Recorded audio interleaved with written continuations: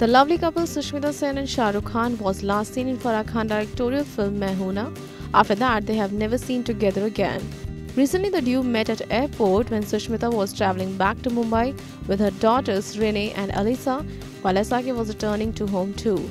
The two girls were visibly excited to see the actor. By posting SRK's picture with little girls who carried Sushmita's bags onto the flight, she wrote, "Guess who? What a pleasant surprise on our flight back today. I was travelling alone with the babies and the gentleman. He is insisted and carried my bags himself. A dependable friend and a rock star of a man, always reaffirming Mehuna. I love this man, we all do. King cherished."